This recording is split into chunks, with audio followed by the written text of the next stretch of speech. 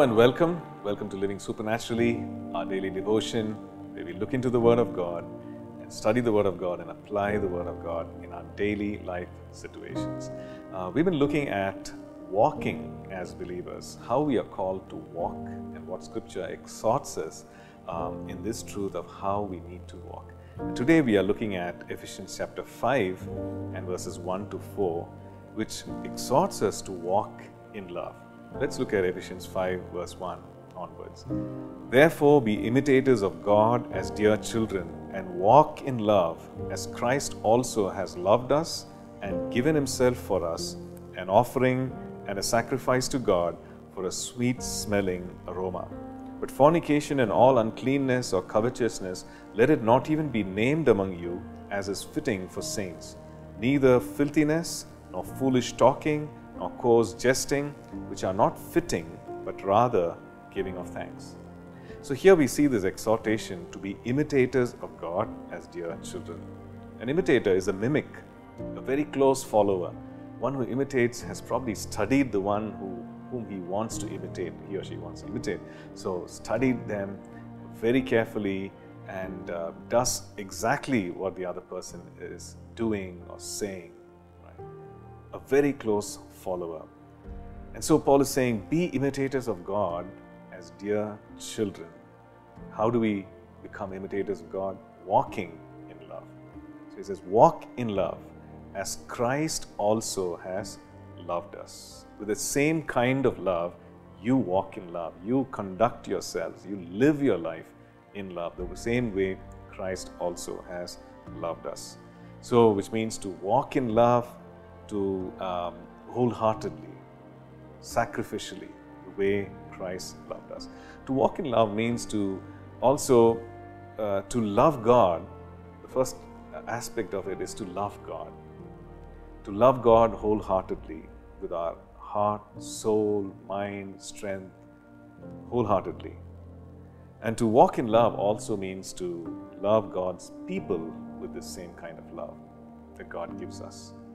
To walk in love means to love God, and it also means to love God's people.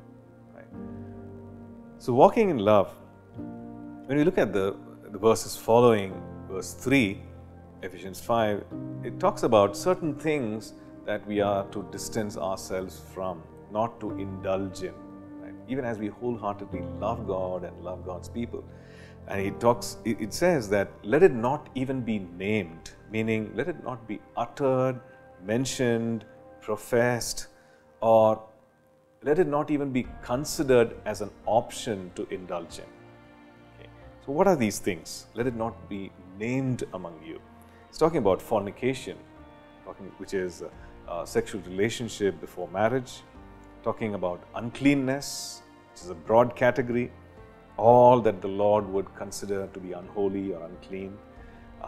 Talking about, it's mentioning covetousness, which is greed or wanting something or laying hold of something that is not rightfully ours.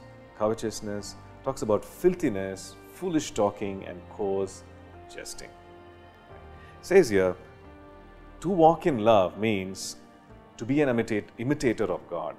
To be an imitator of God means to cut out these things out of our lives. It says, not even consider. Do not mention it. Do not utter it. Don't even consider it to indulge in it. Right? So, the call to walk in love as Christ loved us. Today, may we put that in practice. Let's pray. Father, we thank you that you called us to walk in love. Lord, we pray that you will give us a revelation of all that it means, O God, to walk in love. To walk in love towards you and to walk in love towards God's people, your people, God. And Lord, we thank you for this exhortation of what we should not even consider as we walk in love. We pray, Lord, that you would empower us to do so today, to walk in love today. We give you all thanks and all praise. In Jesus' name, amen. Thank you for tuning in to Living Supernaturally. For more resources to strengthen your spiritual walk, please visit apcwo.org.